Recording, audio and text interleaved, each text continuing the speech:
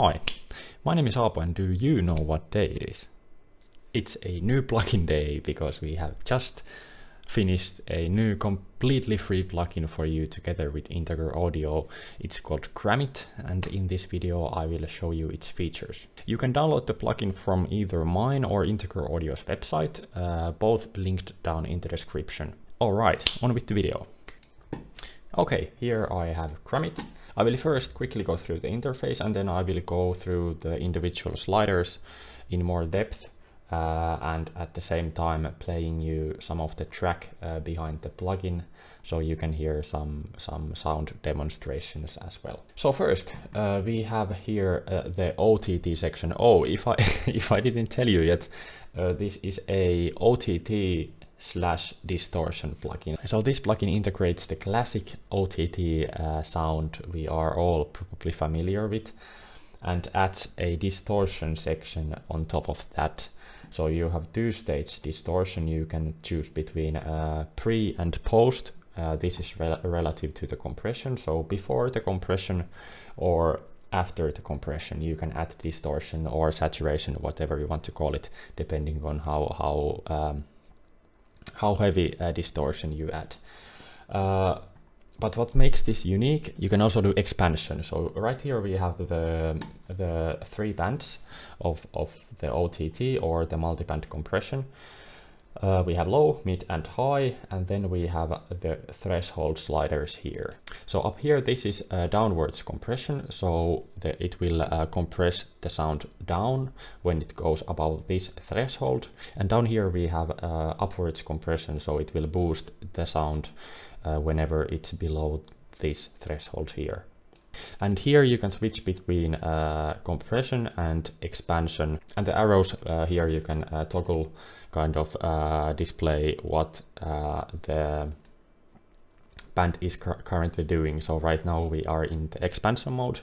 It will push the sound away from these thresholds, and here it will squash the sound towards the thresholds. And here we have a solo and bypass as well, so you can listen to individual bands and bypass them. Okay, let's move on to the distortion section here. So as I said, pre and post, they are completely the same, so you will not see any change. But if you have some settings here, you can see that the post is still the basic linear function. So the dist here is the amount of distortion. So this is just the mix for the distortion. Then we have drive. So you can see here the distortion kind of, I don't know, becomes tighter or whatever word you want to use for it. Then we have type. This integrates a drop-down menu of X amount of distortion. Here we have 7 into this one slider, which interpolates between the distortions. Then we have these sliders down here, which I call the master sliders. So speed and depth are only for the compression or the OTT section here. Speed is the relative amount of attack and threshold for the compressors. So less speed will result in more of the transient in the sounds, and when you turn the speed up, the compressors will be faster to react to the sound, and you will lose some of the transient, and it will be even more flatter. Then we have depth. This is also familiar from the mainstream OTT plugins. You know which one I'm talking about. This is only the ratio of all of the compressors. So this will kind of sound like a mix, but it is only turning down or up the ratios of the compressors for all of the bands. Then we have master in, master out, and the master mix. So this is for the whole plugin, these three here. So that's it for the quick overview. Now I will go on to playing some sounds for you, and first I will start by demonstrating the compression section or OTT section or whatever you want to call it, multiband section, I don't know.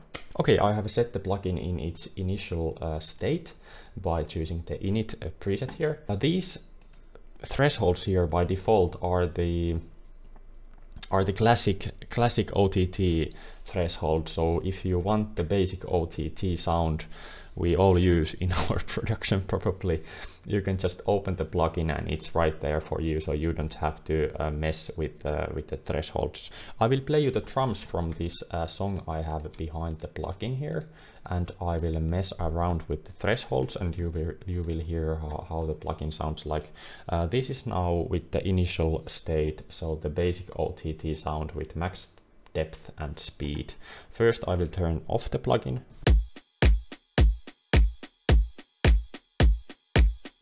And then I will turn Cramit on.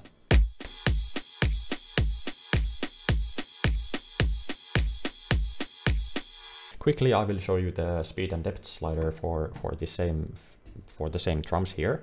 You can hear how they sound.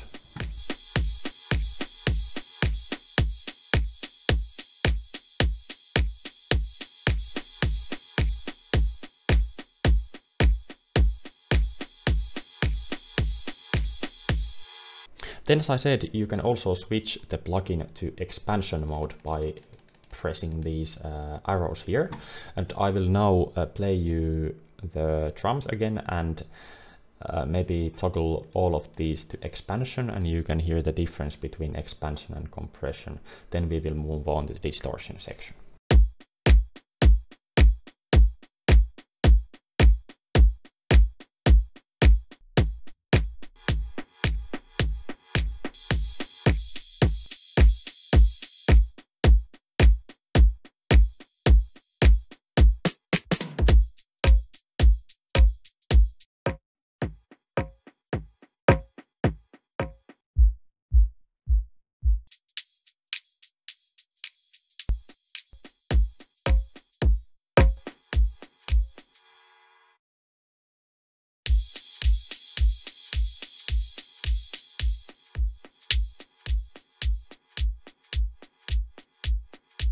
Okay, that's the OTT section. I will now move on to the distortion.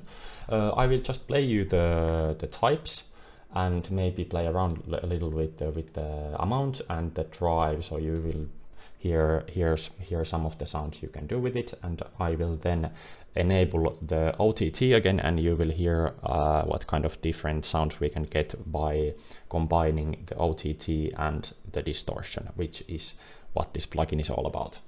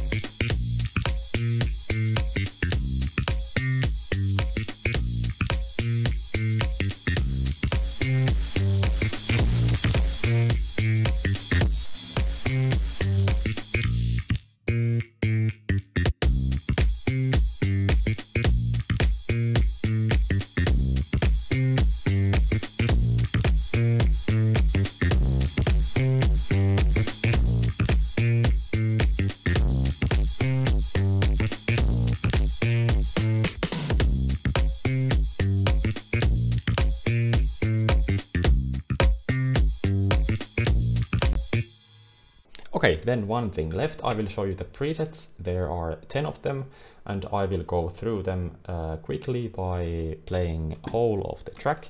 Usually you will use this plugin only for individual channels, as you would use the normal OTT.